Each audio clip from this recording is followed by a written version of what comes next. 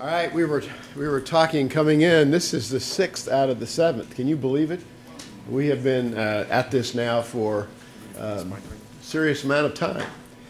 So welcome to the 6th session. Each time we say this will be one that you won't forget, well, this will be one you won't forget, with who I'm about to introduce speaking, and then the panel that will be following Mike as we go forward.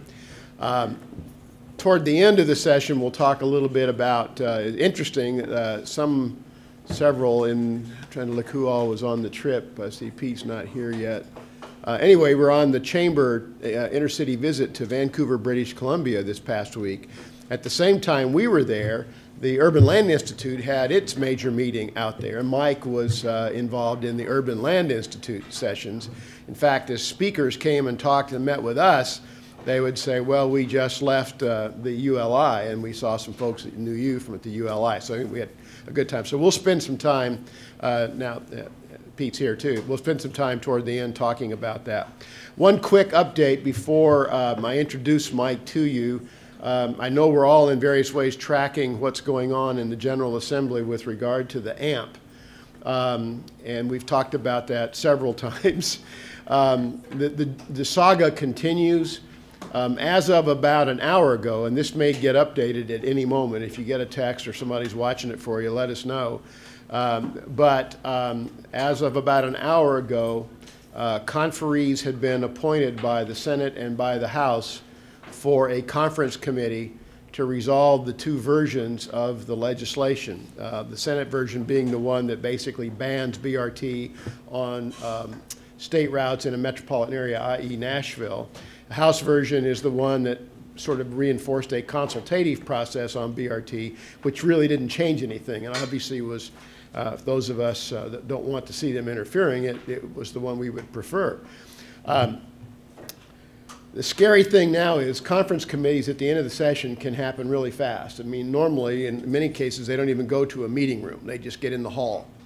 And if the speakers have come up with a deal, then, and they've appointed the conferees to be obviously their appointees, then the conferees will get together and do what the speakers told them to do, and the deal will get made, and they'll go right back in, and it'll go on the floor as a report from the conference committee, and then each house just votes up or down the conference report.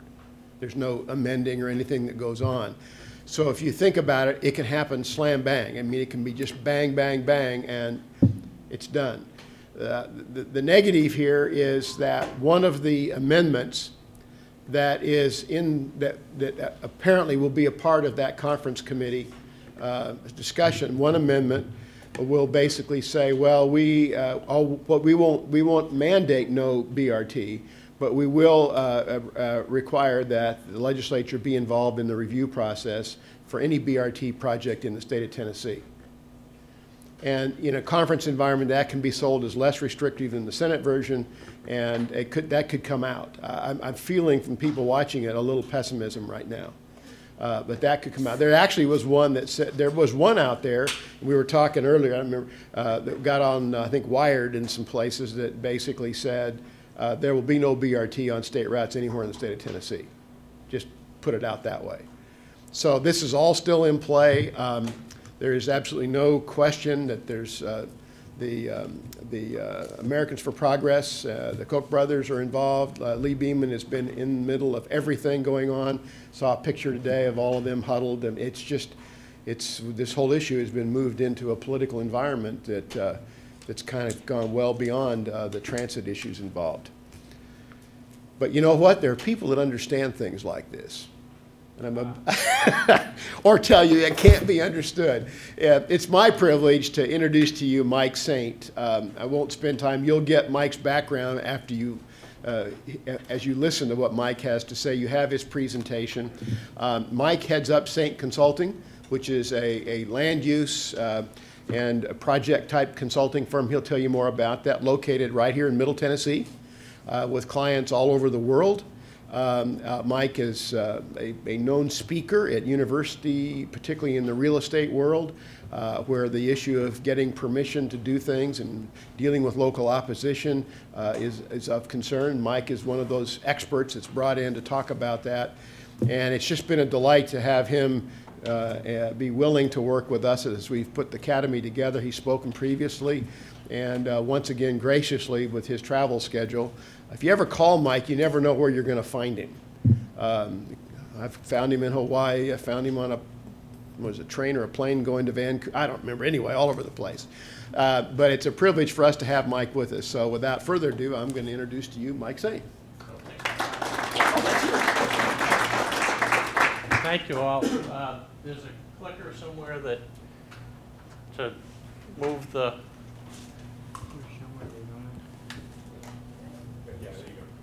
Okay.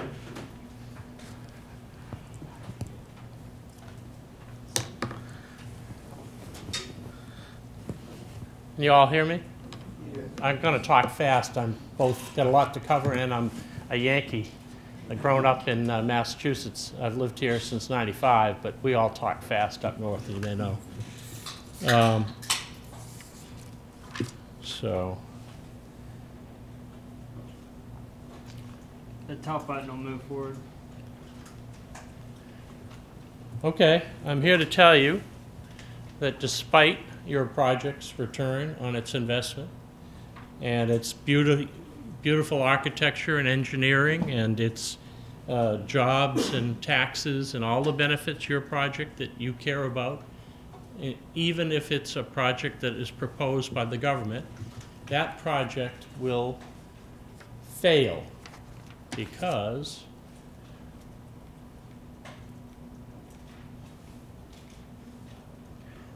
technology doesn't work. Because there are NIMBYs out there waiting to get you. They do not want your project, and that's what we're here to talk about. And what you have to do to overcome the dozens, hundreds, thousands that show up with signs and petitions saying, I don't want your lousy project. So I've been doing this since 1984, 30 years, more than 1,800 projects in 48 states, Canada, and the UK. And I see the same thing over and over and over again. People say, your project's going to hurt me, I don't want it. And they politically organize. So here's our core belief after all those projects, and that is that all permission for new land use development is political. The political decision makers, whether they're the state reps, senators on conference committee that Ed just spoke about, or the city council, or the county commission, whoever has jurisdiction to vote, they don't care, no offense to any elected officials here, about your project's benefits, beauty, architecture, engineering. What they are sensitive to are phone calls and other demonstrations from their voters that if they vote for it, they will not be reelected, or they will not get their next job running for higher office because those people will turn out. Local politicians hate to make decisions on anything to do with land use because they get more feedback, mostly negative, about decisions on everything from a two-family house in a one-family house district to a oil refinery worth $12 billion to a gambling casino to a commuter railroad. They get more feedback about those things than anything else they do as elected officials. And they hate it because it's a no-win situation. If 60% of the people in the district from where that city council or state rep are from are opposed to something and they vote no, those 40% will be very angry at them in the next election. It's a no-win situation, so they don't want to make those decisions. To win land use fights over anything, you have to take your project and consider it a candidate. It's not a political candidate in the conventional sense, but it is a candidate. You have to run a political campaign to get that project approved by the local elected officials who will otherwise think everybody is against it. So how do I know this? I've been doing it for, as I said, 31 years, 1,800 projects. I've got offices here in Massachusetts and California and Hawaii. We only do land use projects. We're always working on dozens of them at the same time. We hire people who came out of running political campaigns figuring they'd be the best to design and run a successful political campaign for a project. And then we train them about land use and zoning and environmental laws and regulations, so they're very skilled and knowledgeable about the kinds of battles that they will go in. And then we keep stealing. I'm always a big fan of stealing. Political campaign tactics and the latest IT tools from political campaigns where Obama or Bush have spent zillions developing new databases or new electronic micro-targeting systems, whatever. We just go grab those and use them for our clients to build a successful political campaign for their project. Our projects have included an oil refinery in South Dakota, a gambling casino, $1.3 billion resort-style gambling casino in Massachusetts, a $2 billion 3,500 single-family home project in Hawaii, 1,200-mile gas pipeline, multiple retail, residential, mixed-use developments all over the place, potash mines, gold mines, landfills. If it's a use of the land and it needs new permits, it will be controversial, and we've probably done 1 or 20. So even when you have a project supported by government, you need to build political support, especially then. But you can't do it the conventional way. If you're Steve Wynn and you hire Mike Saint in Massachusetts to build support for a referendum campaign to approve your $1.3 billion casino, you just write him checks. But government doesn't have that wherewithal nor the process to allow it to just go out and hire someone to organize public support. So in order to do that, there needs to be public-private partnerships, and I'll tell you more about that in a while, but you need to get people who will benefit from the project, who support the project for whatever reason, to pony up, to build support. Otherwise, it'll all be negative signs saying stop, or no, or not here.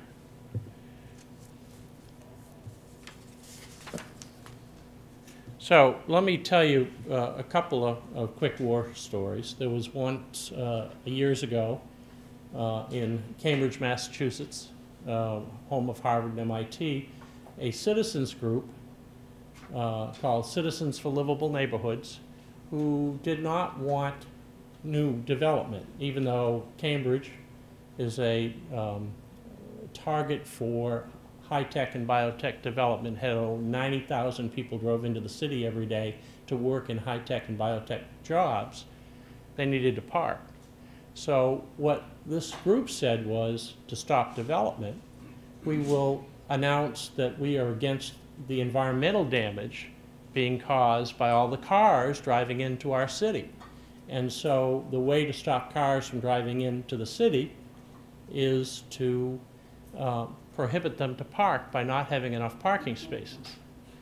So they argued that the city council vote to enact an ordinance that would have prohibited the construction of any new parking spaces in the city of Cambridge. 90,000 population, 90,000 people coming in every day to work there who didn't live there. And they said, well, if people can't drive into the city, they won't bring their cars polluting our air. Never mind that most of the air that people in Cambridge breathe has nothing to do with cars driving in or through the city. So had this ordinance passed, it would have prohibited any new parking. You couldn't build a Harvard classroom building, or you could, but you couldn't have parking for Nobel Prize winning professors at Harvard. You could build a supermarket, but you couldn't have parking for the customers. You could build an office building, but you couldn't have parking for the tenants. So no new parking for any kind of non-residential use. So during the course of a year, the citizens group, about 24 strong, had campaigned heavily with the city council, which was, like in most college towns, a very, very, very liberal, progressive, whatever term you want to use, council, who said, oh yeah, we're in favor of clean air, let's ban parking. 5 of the 9 council members, enough to create the ordinance, promised they would vote to ban parking, new parking in Cambridge. So we ran a political campaign to protect the rights of developers and institutions in the city to add parking spaces to meet their growing needs. The night of the vote at City Council chamber, we had 300 people in the hall. 20 of those were the Citizens for Livable Neighborhoods who had been showing up every week for a year. And the rest were people we organized who were against the parking freeze. And you knew they were against the parking freeze because they were all wearing buttons that said, melt the freeze. And no mistake whose side they were on. They were little old Portuguese ladies from East Cambridge. They were local 40 union carpenters. They were steel workers. They were white-collar employees from Polaroid and from Lotus Computers and a number of other major companies that had business in the city. And the mayor looked out. The mayor was the chairman of the city council, one of the 9 elected. She looked out and she called a recess. And she went into the back room with the head of our citizens group, and she said, David, I'm not going to vote with all those people out there. Let's get together next week and work out a compromise. And they did. And no one was ever blocked from building Genzyme's World LEED certified headquarters building or anything else because they couldn't get parking space permits. But it was a lesson to us that no matter what they say in the back room, no matter what their political ideology is, if they see enough real voters in their face, they will vote with the real voters. And so our job as proponents of a particular project, our job meaning you, is to find real people who live in the community and get them to participate in the political process. Crowd size does make a difference. If you have 300 and they have 20, you're going to win 90% of the time.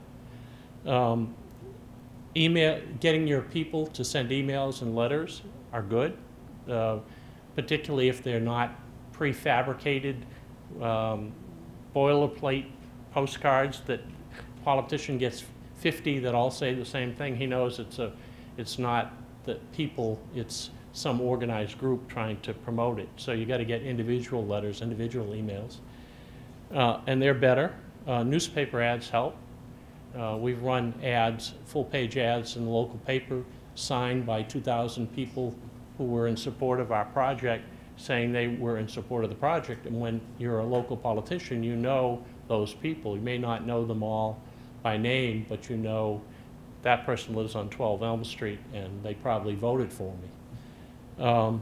Petitions are better than newspaper ads because it's signed documents that come to them. And crowds getting to go to public meetings are even more powerful and better. And finally, one-on-one voter contact is the best. If you can get real people who vote there to show up and vote by talking one-on-one with their elected official, it will have a major impact. Again, most of these council members may vote on 1 million things a year, and only a couple of land use issues will get people to call them. A zillion-dollar city budget that they vote on will not produce the phone calls and voter impact that a zoning matter will have. So that's what you need to do. Now, some other lessons from 31 years. As I said, all land use is political. We have worked in London, England, London, Kentucky, London, Ontario, Canada. The governments there are totally different. The regulations regulating new land use are totally different. It's called planning permission, not zoning, in the UK, for instance. And it's mandated by Parliament, not by the local city, but the city has to implement the parliamentary law. But it doesn't matter, because each place, the final decision is made by a locally elected official who is more worried about the ramifications, the political ramifications of voting yes or no than they are about anything else having to do with the project. Most of the time you will find that planning staffs will do a tremendous job of putting together all the facts and figures and documents and site plans and traffic studies and produce this amount of paper for one project. Politicians don't read it. They pay attention to 5 phone calls that came to their house from neighbors saying, don't you dare approve that project. The political climate's worsening.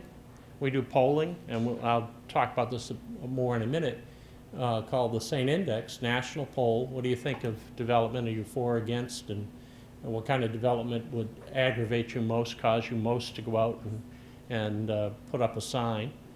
And our latest poll showed 79% of Americans say they want nothing new built in their community. Nothing.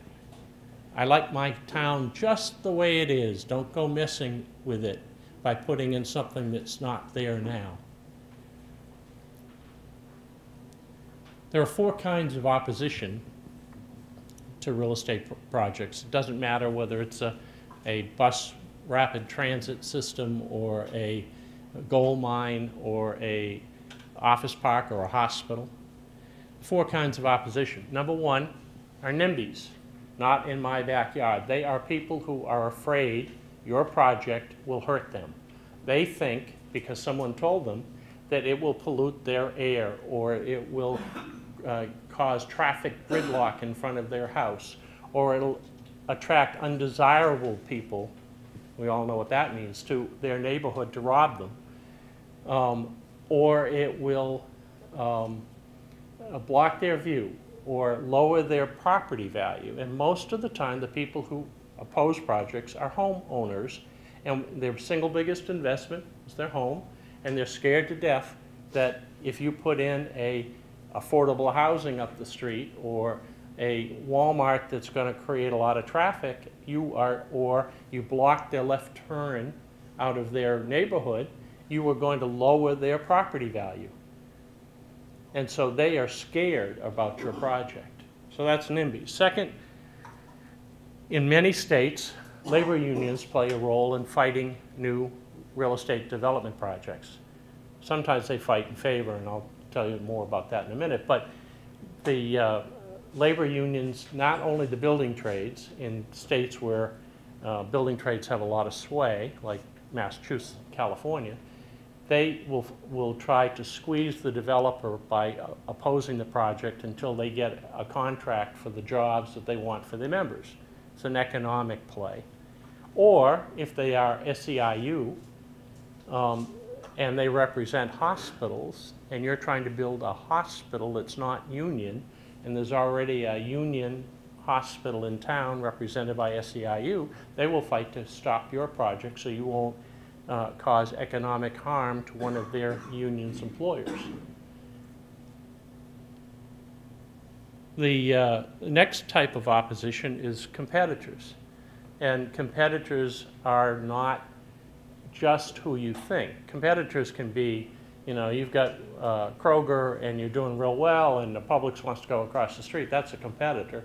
They will lower your revenue and profit if they open up. So it's more economic for you to spend some money, hire lawyers, help the neighbors to fight the new guy and protect your profits. So it's an economic play. And then finally is the ideological play, and that's the people who believe in a cause, whether it's preservation or environmental protection or whatever, who don't think your project is appropriate for whatever reason. We were working, I mentioned the oil refinery in South Dakota. We had our share of NIMBYs, but we also had Sierra Club people flying in from San Francisco to South Dakota every weekend to campaign against an oil refinery that they said the people in South Dakota shouldn't be allowed to have.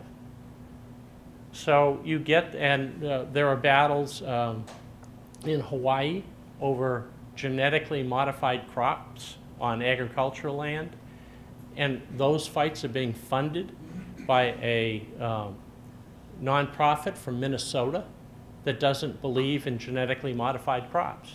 And the locals are participating in the battle to zone out the ability of the farmers and the seed companies from growing genetically modified corn seed, but the money is coming from somewhere else, and that often happens in these campaigns. Opponents, whether they have an economic motive or a emotional driven NIMBY or a someone who has some other ideological cause, they are emotional, and that emotion causes them to be politically passionate. It doesn't take much encouragement to get any of those groups who feel threatened to put up a sign that says, "Not here, don't allow it, don't want it." It doesn't take much encouragement to get those people to run down to City Hall and pack a hearing room and scream at the proponent of your project. It does take a lot of effort to get supporters to turn out. And the reason is that most supporters are not threatened economically or ideologically by the project and have come to the conclusion it's a good idea. Hey, we could use it on the mall. Yeah, bring it on. Let me know when it's open. I'll shop there. But they don't come to City Hall and say, vote for this. So the room fills up with 300 no's and 2 guys with coat and tie from out of town saying, please approve the project. Well, if you're a city council member and you're about to be in a re-election campaign, whose side are you going to be on? The 300 voters or the 2 guys from out of town who don't vote there? Old approaches to getting projects approved included going to lunch with the mayor or smoking a cigar with the building inspector, and you walk out with your permits. Doesn't happen anymore. The old approaches included hiring the mayor's former political campaign manager to set up round of lunches. Doesn't work anymore. It's all about head counting now, and just in London, England, the same thing. London, Ontario, the same thing. They're worried that if they anger too many of their voters, they won't have a political career.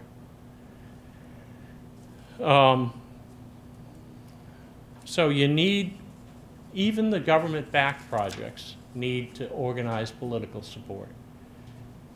And that's particularly true these days. There was I'm not going to talk about the local cause. I promised I wouldn't. But and I don't have a dog in that fight. But Atlanta, a couple summers ago, had a referendum for $7 or $8 billion construction of new roads, new mass transit, increase in the sales tax to pay for that package, support of the Democratic mayor of Atlanta and the Republican governor of Georgia.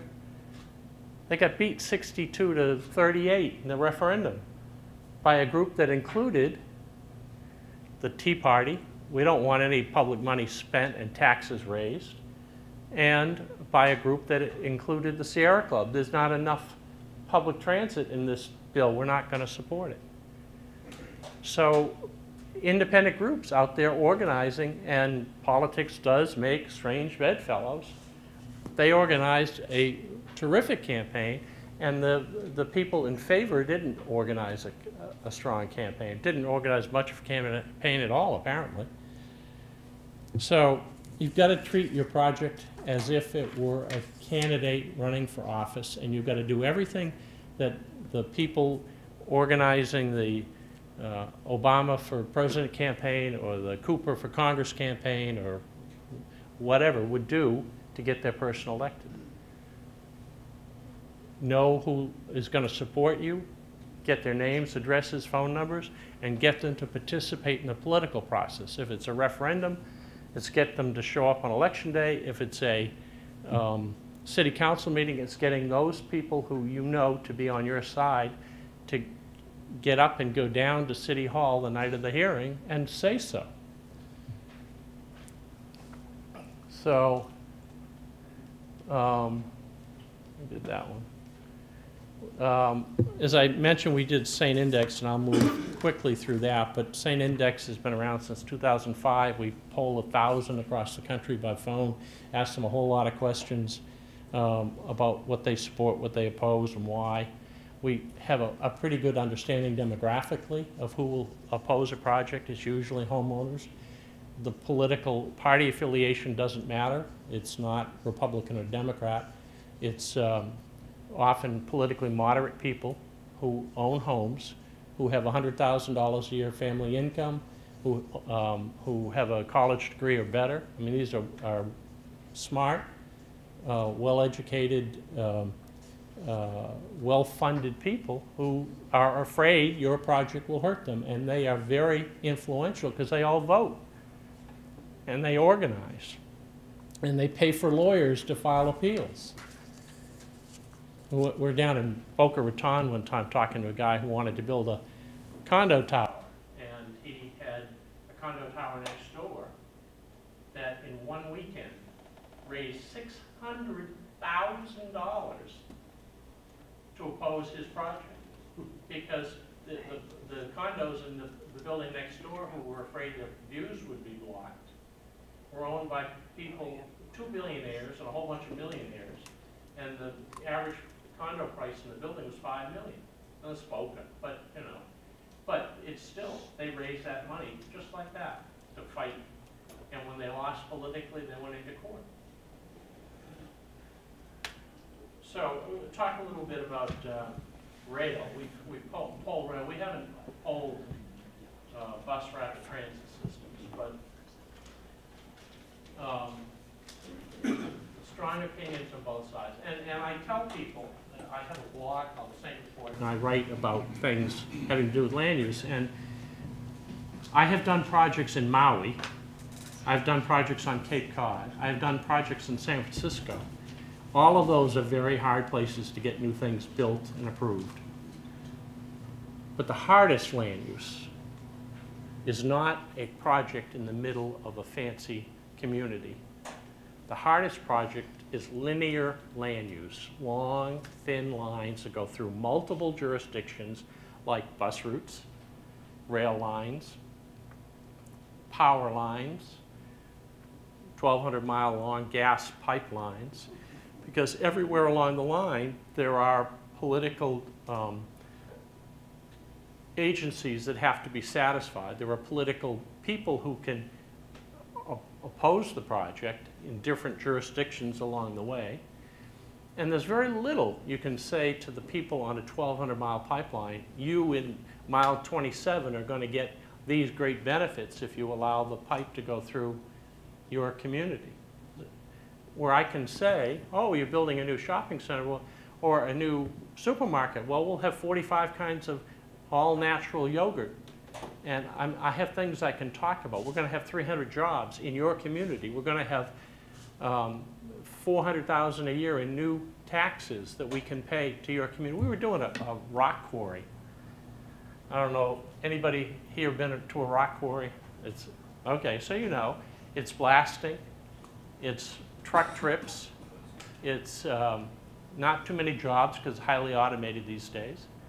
And it's going to be there 50 years if the engineers did a good job finding the deposit of whatever they're going to quarry. There's not much you can say to people, oh, come support our quarry, you know, 45 kinds of yogurt will be on sale when you build it. It doesn't happen. But what we did find was that quarry would pay $400,000 a year into the city school, into the county school tax under Texas law. It was outside Austin. And the school system was broke. We went to the superintendent and said, we're going to give you $400,000 a year in new taxes, and we're not going to give you any new kids to educate because there aren't any kids going to live at the quarry. And he said, what can I do to help? I need teacher raises, I need new books. $400,000 would go a long way to helping. What do you want me to do? We said, Parent Teachers Association. The Parent Teachers Association became the nucleus of a grassroots group going to public hearings, demanding that the quarry be approved, not because they were going to work there, live there, shop there, or anything. It was because they wanted the indirect benefit of $400,000 in new tax dollars coming to help their schools. So it's always about finding people and getting them to participate in the process. Well, in rail and in long, thin lines, it's hard to find that, right? So the opponents are unified, often well-funded. We've talked about organizations that pop up often because they have an economic interest. So I'm going to talk in a minute about Hawaii, where we did a referendum for rail, but the major opponents, anybody want to guess who was opposed to a 17-mile long light rail rapid transit system, the first rapid transit in the city of Honolulu, has horrible, horrible, horrible traffic? You want to guess who the opponents were? Funded by? Tourist industry? No, the tourist industry liked it. But good guess, it was the limo drivers, the taxi drivers, the gas station owners. None of them wanted, and by people who were opposed to using tax dollars for new funding. Now this, I'll get into that in a minute. But so opponents to things like rail can be very well organized, very well funded, and if there's no one on the other side, all the politicians are going to hear is stop, no, don't, and never, yes, please, that's important to us. So you plan a campaign like you were running that rail for office. You find the messages that resonate with the people who live and vote in that area, and you push those messages. You reach out to those people, and you explain to them, and we're going to talk about the advocacy pyramid in a minute. I'm falling behind here. Okay, and you get them to agree to participate in the political process, whether it's show up on election day if it's a referendum, or show up at the city council public hearings. And then when the time comes, you make sure you are organized to go into that database of all those people who said they were in favor and get them to do what they said, which was put up a lawn sign, make a phone call, send out an email, show up at the public hearing.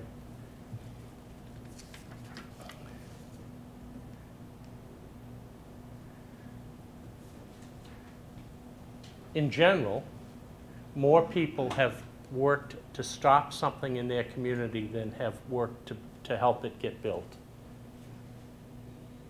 And that number, 14%, the first time we did it was like about 6. It's only in the last few years where people like you, developers and project proponents, have realized that they got to get supporters engaged, have people actually started to turn out. But if left to their own devices, more people will show up against than will show up in favor. So you have to take that into consideration as you build your campaign in favor of your project.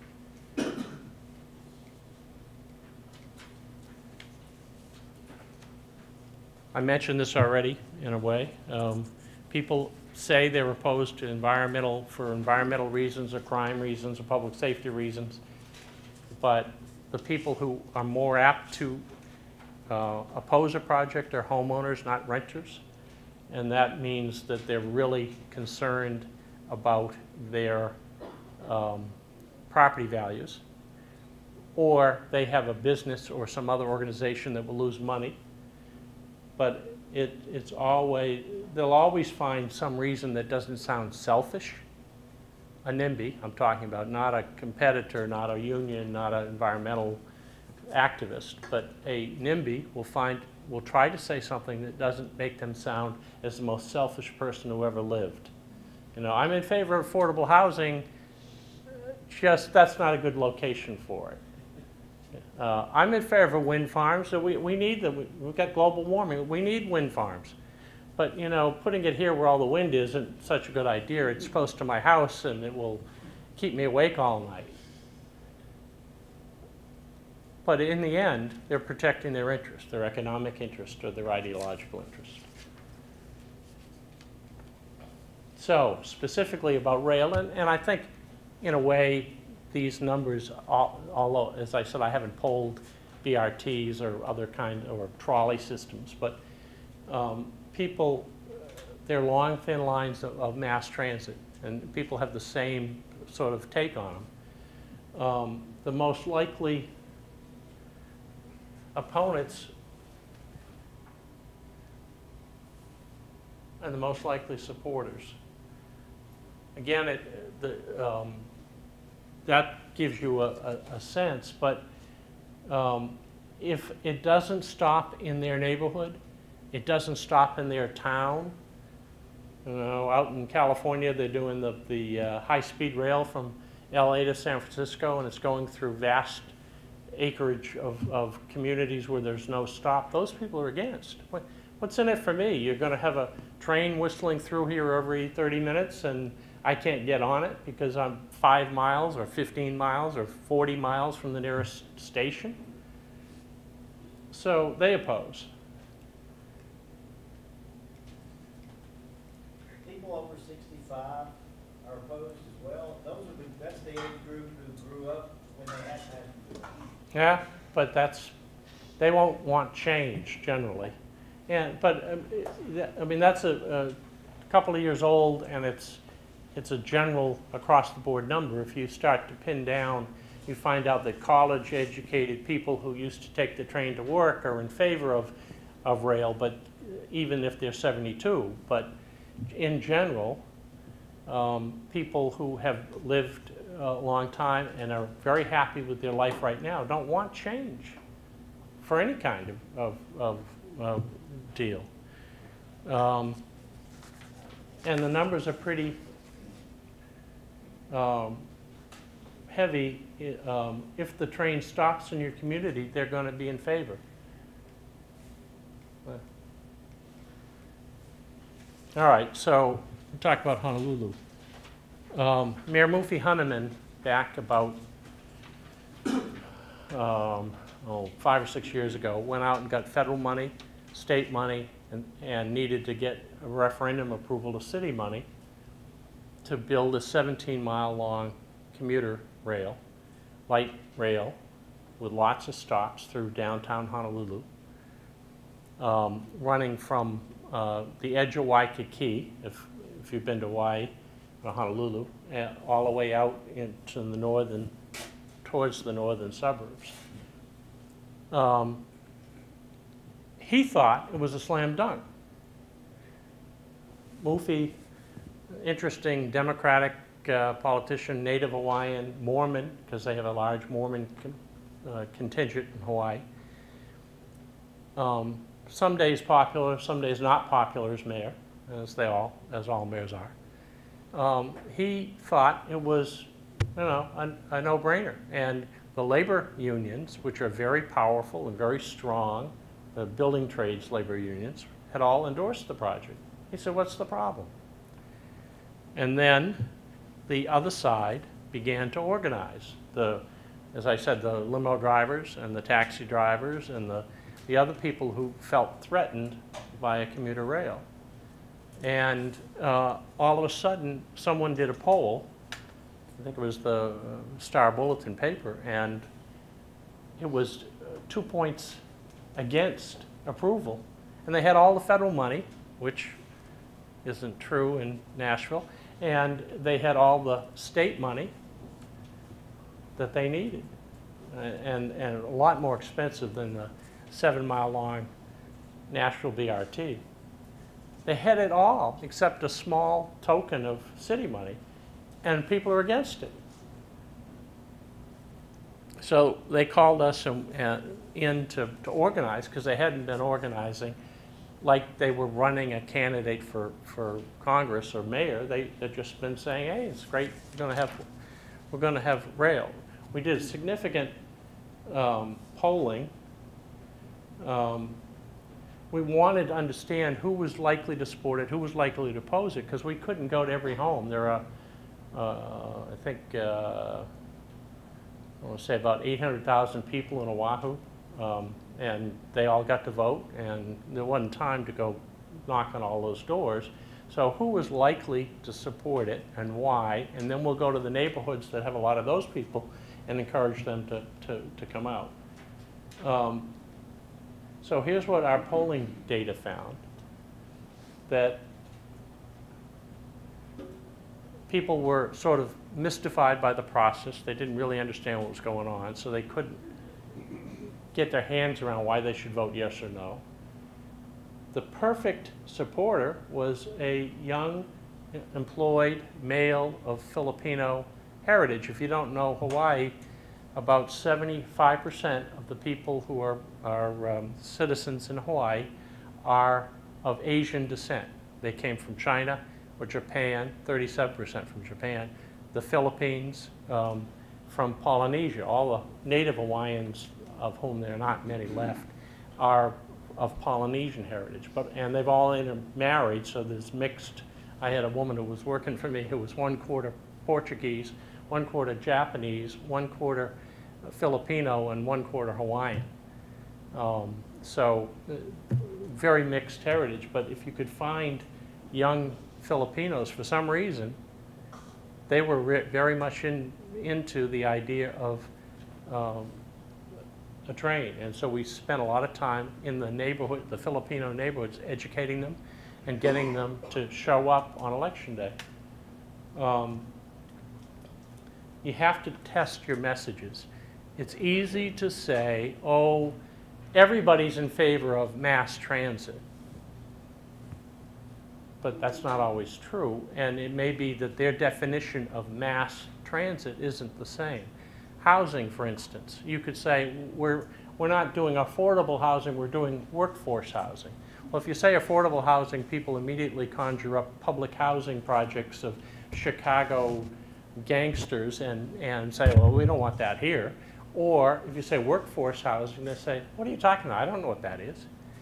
You say to them, no, we're building homes, not houses, homes that regular people like carpenters and policemen can afford. Then you get them, but it's finding the right message to reach them and then pounding away at that message with all of your media, digital media, Facebook, web pages, email blasts. And, but you got to understand what the opposition is saying. Is the opposition saying that this shouldn't happen because, then we need to have a good response to that in our campaign, the same way you would do if you were running a campaign for a congressman and the other side said, oh, he beats his wife.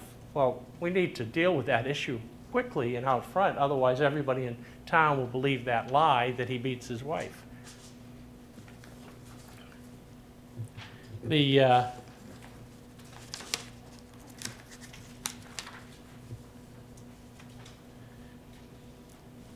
So a couple of takeaways. Most important, if you don't do your polling and understand the messages and who's going to support you, you're not going to win. Second is, you've got to make sure people understand what they're voting for and why they, if they believe what you believe, that they should vote your way on the ballot, not avoid the question, not vote, and not vote no because they don't really understand it.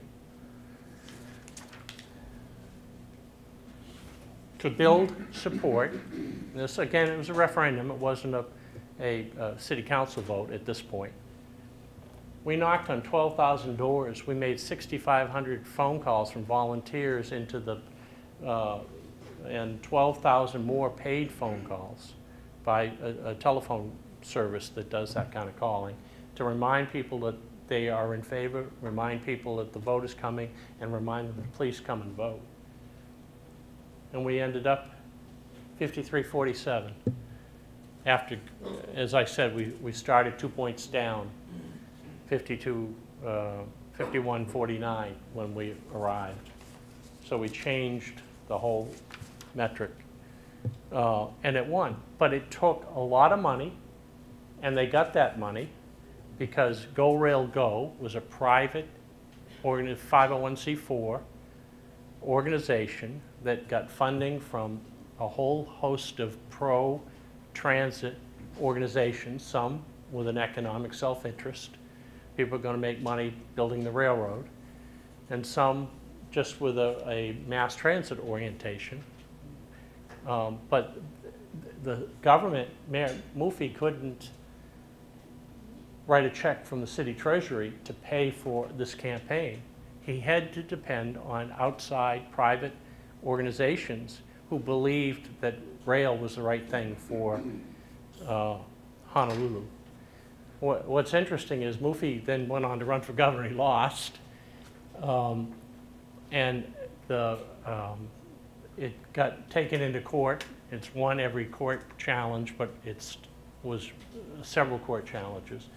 In the most recent mayor's election, which was 2 years ago, the former governor of the state ran for mayor and campaigned on a platform saying that even though all this money had been spent, he was going to stop the commuter rail and scrap the whole plan if he got elected.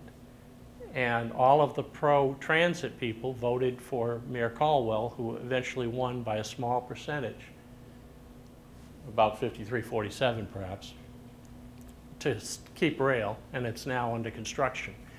But here's another backstory to it. There is a neighborhood in Honolulu called Kaka'ako. It's an old seaport industrial, tattoo parlors and rundown industrial spaces, and it's nestled in between Waikiki, which is one of the most expensive pieces of real estate in America, with Pravda and Gucci and Tiffany's shopping and very, very expensive condos and hotels. And then the downtown central business district with all of the skyscrapers where all the companies are. So Kaka'ko's in between. Today, thanks to the rail coming through Kaka'ko, even though it's not open yet, there is $20 billion committed by private companies to building new projects in Kaka'ko on transit-oriented development sites. So it's people who will buy a condo and take the elevator down and walk across the street and get on the train to go one way or the other in Honolulu.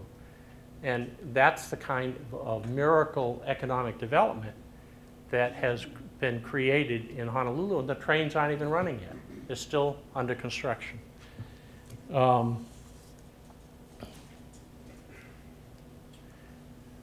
As I said, big oil, right-wingers, anti-tax people, taxi limo companies, they were against us. All the Greens, environmentalists, mass transit supporters, building trades, they were all with us. But you have to, even when you have those people who support us, you got to make sure they show up and vote. If you can have 4 million people in Nashville who believe in mass transit, if they don't participate in the political process, it's worthless to have all those people. You got to find them, convince them to participate.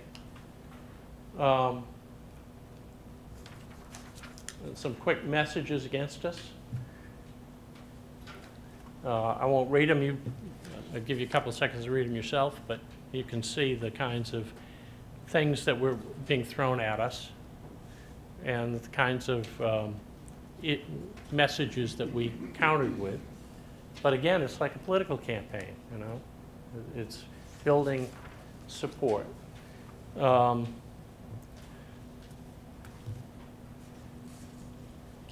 Identify who's on your side. Start early. The other side gets a head start. They are going to beat your brains in. Poll, understand the language, understand the messaging that will work and won't work, and if it's saying homes for average people as opposed to affordable housing, even though it takes more words. That's what you've got to do to motivate people. That's what you've got to do for a message. Get good materials out there to educate. Again, you don't want them to be mixed up by the false messages of the opposition or rumors that circulate in the community. Get your message out, organize a database with all your people, and then be able to call on them when the time comes. And so that brings us, that brings us to the advocacy pyramid, which we sent a lot of my people to get MBAs along the way, and of course MBAs have to do graphics and matrices and stuff, right?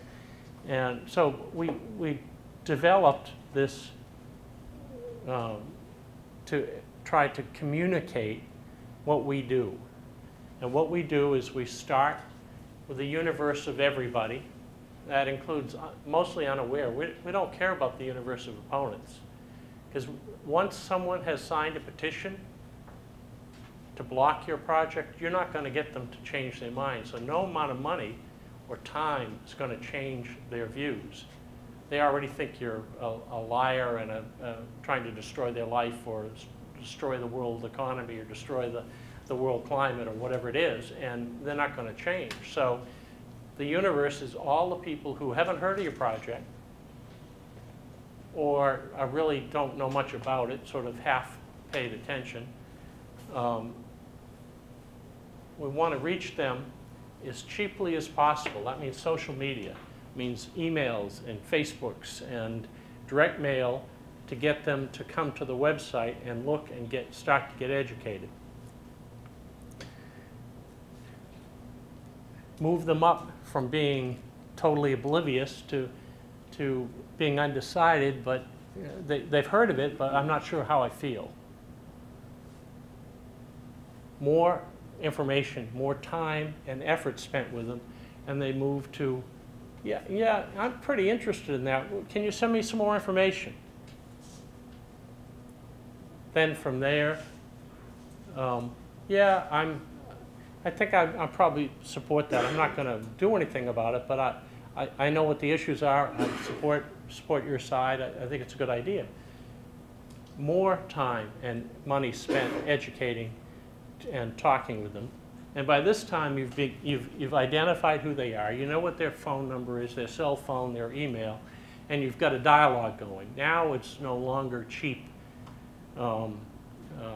reaching them with emails. Now it's sending someone to their house to have coffee. And that becomes expensive and time consuming because one person can only meet with so many people at a time. And the last thing you want to do is hold a big meeting. Well, let's have a meeting in the neighborhood and get everybody to come hear about the new blank.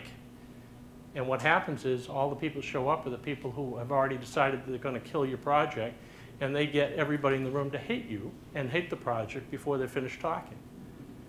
One-on-one, much better.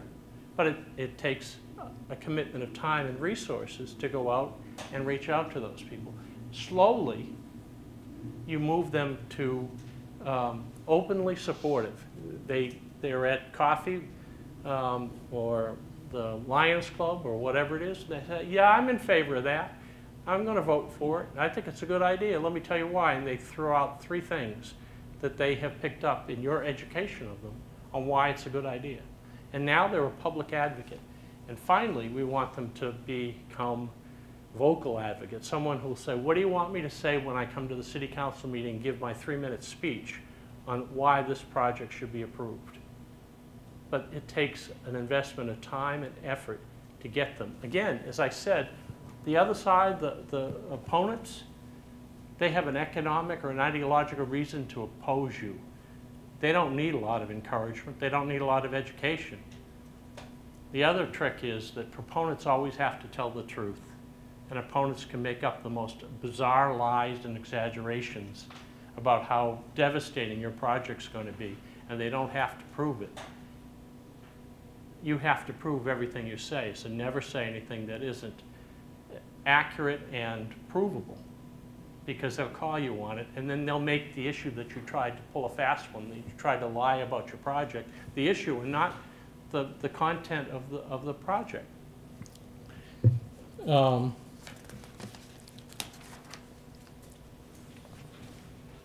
So feed the pyramid. Get people in at the bottom and start to move them up.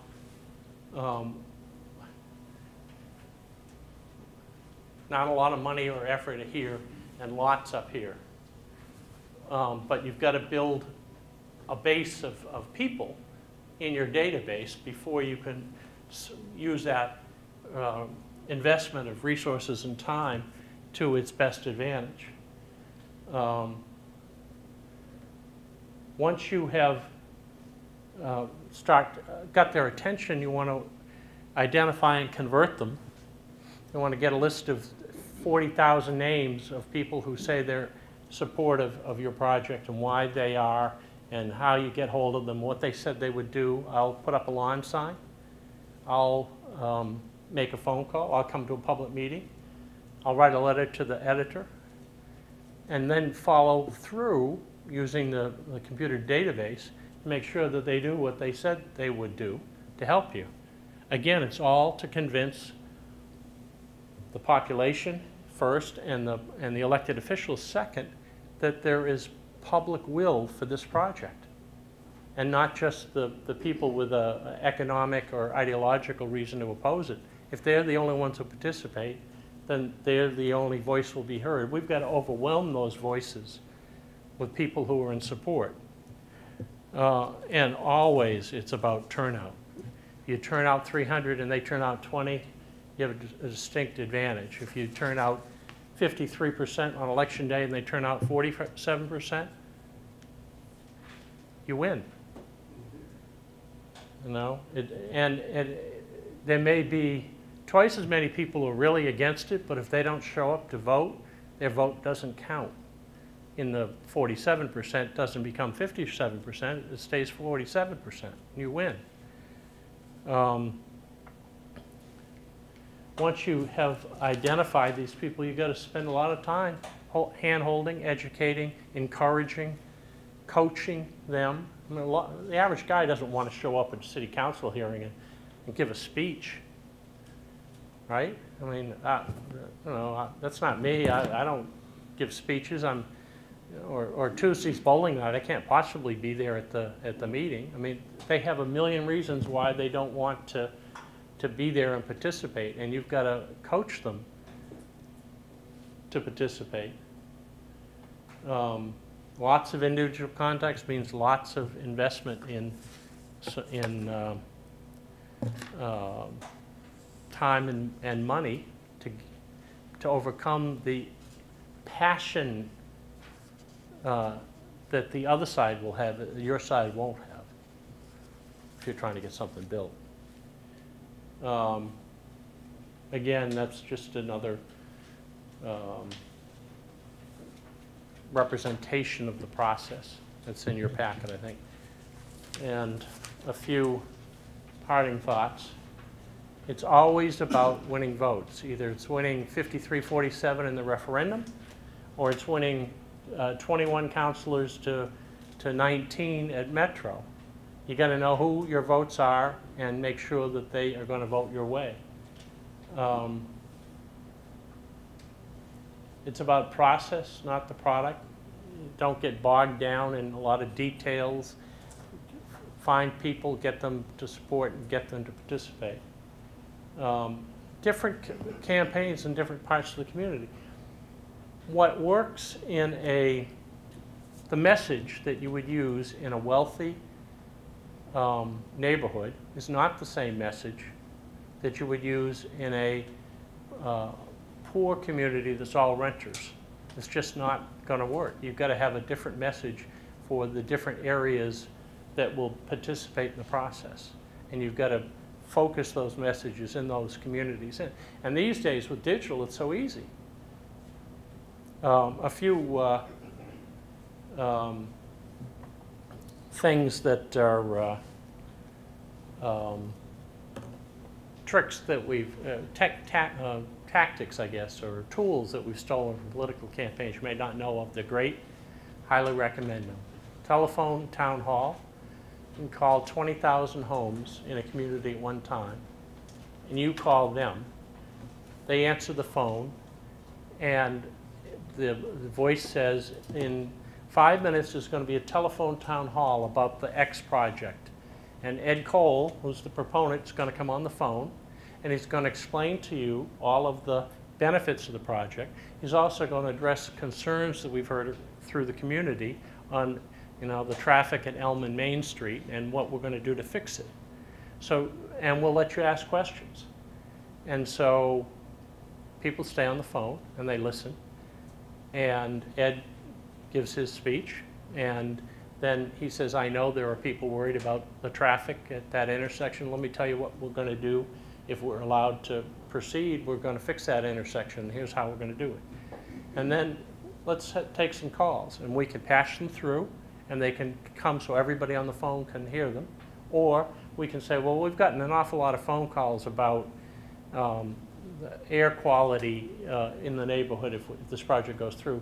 Let's just consolidate all those, and our expert on air quality happens to be sitting with us. Dora, why don't you explain to all these people listening? Well, we did this for Steve Wynn on Wynn Casino in Massachusetts. Steve was sitting in his office at the Wynn Tower in Las Vegas.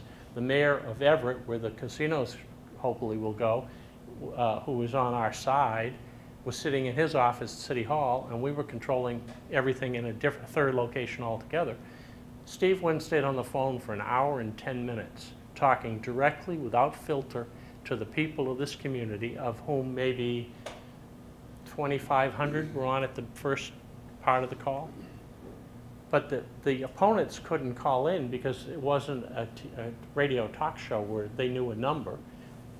You had to be us calling you. So there wasn't anybody trying to grandstand.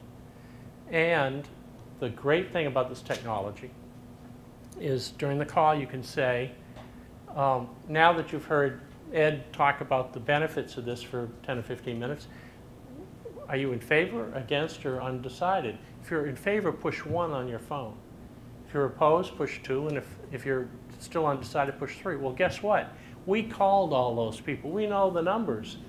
So all those people push 1, we know who those people are. We can call them up, and so we know you're in favor of Ed's plan. Can we get you to sign a petition? Great tool. Micro-targeting, everyone's heard about big data, and refining the people through lots of research who is likely to vote for you, and maybe it's the 65-year-old who came from the Northeast who took the rail to work and to school every day for 40 years. They love rail, and they will be supportive even though the demographic is not necessarily supportive. Video petitions. We talked about the difficulty of getting someone to come to a meeting on Tuesday night, it's bowling night, or I can't get a babysitter, or whatever. You say, okay, you signed a petition in favor. Let me use my iPhone to record you saying into the camera your name, address, how long you've been here at this address, why you're in favor of the new hospital. We get 30 seconds, 1.5 minutes. We edit 30 or 40 of these together, and it becomes a very powerful tool for several reasons. One is they don't have to come to the meeting. I got them on video, and I can show it in my PowerPoint. And every city council will just stare and watch the thing very carefully because they know these people. They may not know them personally, but they know George is always, that guy George, he's always 3 rows behind me at church. Or Mary, I've seen her at Starbucks every Tuesday, or whatever. They know these people, and they pay attention. Secondly, these people don't have to come to the meeting and have cat calls from their neighbors who are on the other side. Their view gets communicated directly, without filter, to the politicians and to anybody else that is watching, but they don't have to hear the instant negative feedback from the people on the other side.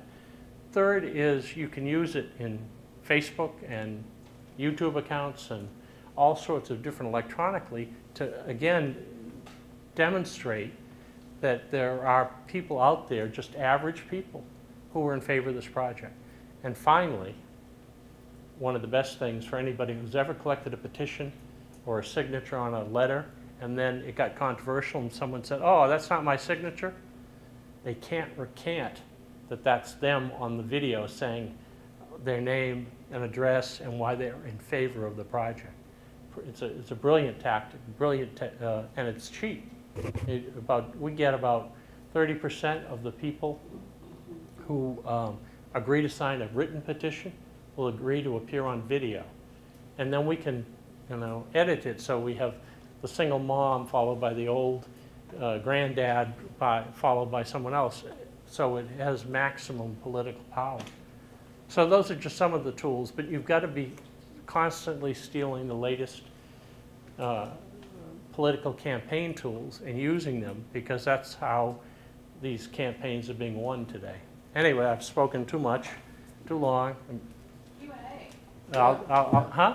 You gotta have to ask your questions. Okay, well, of course I'm going to let them answer questions. I'll ask the questions, you answer them. Questions? Have you worked in any setting where they have term limits, and has that had an effect on the political concern and the issue about electability and re-electability? Not really. I mean, we have worked in some, there's not a lot of places, but in some. But you have to hit it right? I mean, if you hit them 1 year in their last term, it's a different story than if you hit them 1 year before their last time go to election. What you don't want is any land use issue to become an issue in the current political campaign. You don't want people going after the incumbent based on their vote on your land use issue. I was talking to a state senator from Wisconsin, and to show you the fear that is out there now. He had been a suburban legislator, a state senator, and he was the last vote in favor of the Milwaukee Brewers Wisconsin Stadium with public money. And he was the swing vote. If he had voted no, it would have gone down. He voted yes.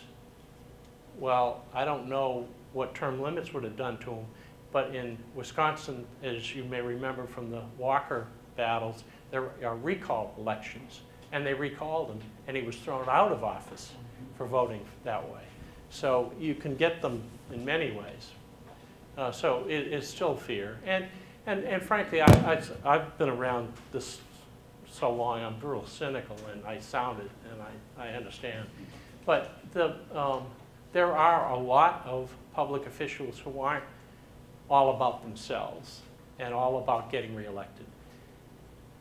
But they come down and they react almost the same way. They say, I was elected to serve my people of my neighborhood, and if the people of my neighborhood is demonstrated by the letters to the editor and the lawn signs and everything are against it, then I really owe it to my people not to be a good public servant. I've got to pay attention to what they are telling me to do. So they're not selfish. They're the opposite. But their concern is, how do I be a good public servant? And the answer is respond to what I perceive to be the will of the people. You said you weren't going to really talk a lot about the local issue that we've got going on now, but I wanted to I know, having listened to you, I can see maybe where some mistakes have been made in the administration side of things, and it sounds like we really have a long way to go before we really get to actually having to vote as an individual person on something, because there seems to be a lot of interference in between. Is that unusual, or is this just another way around opposition, I guess? Von Clausewitz wrote on war. He was a Prussian general about the time of the Napoleon Wars. And he wrote a war manual called On War. And if you read it thinking about land use, he gives you great advice. If you're defending delay works for your, if you're in the incumbent, you're delaying, delay works for you. So delay, delay, delay. And eventually proponents get tired or run out of money and go away. And that's why defenders, no votes in land use fights, are certainly happy with the delay. And anything that they can do to delay the project works in their favor. So I mean, I have seen projects proposed and 12 years later still in the process. 2 or 3 lawsuits, various political battles and wars, city councils thrown out of office, and then 2 years later a whole new group thrown back into office to reverse their opinion. I mean, it can take a long, long time. I mentioned I was doing 3,500 homes in Honolulu for Castle and Cook, and they have been at it for 7 or 8 years. They had survived 2 lawsuits by the Sierra Club, and finally they came around to a city council vote. But it was many, many, many redesigns and political fights and lawyer bills later that they finally got approved. I mean, they can almost miss the entire cycle of when they would most likely be able to sell those houses based on the delays. But it always works for people who don't want something to delay. Maybe one more, yeah. There's kind of seems like there's a balance sometimes with that out-of-town expert who comes in, could be perceived as somebody knowledgeable to help your cause, or it could be perceived as somebody from the outside to tell us what to do. Do you see any value in that expert that may not be a local? Well, sure, but it depends on what you're using the expert for. A guy from MIT who comes in and does a soil analysis is going to, even though he's from MIT in Boston and Cambridge, is going to have clout because of the reputation of MIT and his PhD in soil analysis. The guy who is local may be just as good, but he doesn't have the cachet in a situation like that. On the other hand, if you have the local political guy, the local lawyer who's the expert on your side, his agenda may not be the agenda of the project. And we have seen cases where the local lawyer really didn't want to anger a city council friend of his, and so was doing everything he could to slow down the process, which resulted in the process losing eventually. But he wasn't trying to kill the project, but he was trying to, his job one was to keep friends with the city councilor. And that's true of political operatives who live in the community as well. If their next client depends on them being able to produce lunch with the mayor, if they get the mayor angry at them, the mayor's not going to cooperate with that lunch, is he? So that it isn't about helping your project, it's about helping you, but making sure that the relationships that he has in place, that he treads on, are maintained. So it differs. In internet, just one quick thing, Ed's anxious to move on. Walmart, one of the reasons Walmart loses all the time, or has lost so many, not all the time obviously, is that there are a whole thing of things on the internet you can get on how to beat Walmart. Websites that will tell you how to do it, what arguments to use, who the experts are, who will contribute to your neighborhood battle to stop the Walmart. All the nasty things that Walmart's ever done or been accused of doing anywhere by anyone at any time are right there for you to print out and run down to City Hall and say, we don't want this company that's been accused of child slave labor in China coming to our town. That didn't happen 25 years ago. There was no internet coaching. There was no internet research. So if Bridgestone moved in for the first time in the community, you never heard of Bridgestone, how are you going to know that they were accused of something in China. You wouldn't. But with the internet, you do. And so the opponents now have a wealth of knowledge that they can use to bash incoming projects. I just can't say enough, Mike. Thank you. Listening to Mike and thinking of why we're here, I don't know about you, but you go away, part of me is thinking about the American democracy. And is this where we are? Part of me is thinking, how can we win when the time comes, given what Mike's saying? Another part is the consistency of the techniques and the way in which projects are won and lost across the country. Just a very rich resource in giving us, in some ways, Mike, insight into ourselves as I listen to him. But just a terrific resource here, and Mike will hang around here for a few minutes. Take a quick break, right? Do a quick break. Just one thing, Ed. You didn't tell them that I said the same message 4 years ago on my first, that you got to go out and organize if you want your buses approved.